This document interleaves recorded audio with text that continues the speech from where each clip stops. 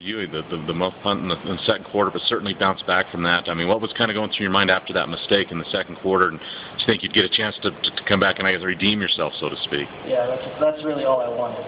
When I made that mistake, I mean, I'm accountable to the team for that, and obviously the momentum shift. And they came back, and we're only down by 6 coming into halftime. Coming into halftime, we knew as an offense we had to make plays like we did at the beginning of the game. So, you know, we had a good plan. We trusted in it, and I was just glad to have another opportunity to make a play. Talk about the punt return. What did you see on that play, and how good did it feel to finally break one? I know you guys have been working on it for a couple of years. It felt great. You know, he kicked it, it bounced, kind of hung up there. As soon as I caught it, you know, I ran straight to the outside, and then DeAndre made a great block, and then, you know, the rest of the guys came and built the wall for me, and I was able to run it in for the score.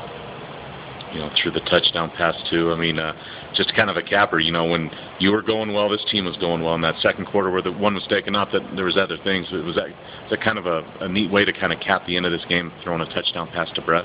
Yeah, it was great. It's kind of ironic. As a receiver, didn't have any catches today, but you know, still helped the offense as much as I could. You know, when the play was called, you know, I just tried to contain all the excitement. I knew, you know, we had been rehearsing it in practice. You know. And unfortunately, I didn't throw it as well as I hoped, but Brett made a great play and did the rest. What are you thinking when you just complete that pass and all of a sudden they call your number again to throw another one on the very next play? I guess they got some trust in me.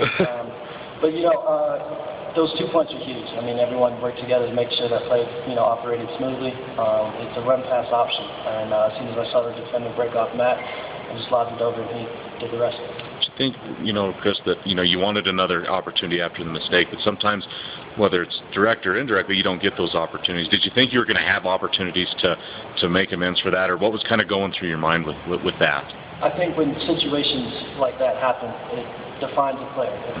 If you're able to bounce back from that, you know, erase it, move on to the next play, it really shows the caliber of player you have the potential of being. And you know, all I wanted was another opportunity. I knew I was accountable for that mistake, and fortunately, Coach was generous enough to give me another shot. How much of a confidence booster is this win now going into another bye week? It's great. You know, anytime you can open conference play, especially with a win, that's huge. And then 4-2 halfway through the season. You know, obviously we, you know, hoping for 6-0, but I mean, I still think we're in a good spot.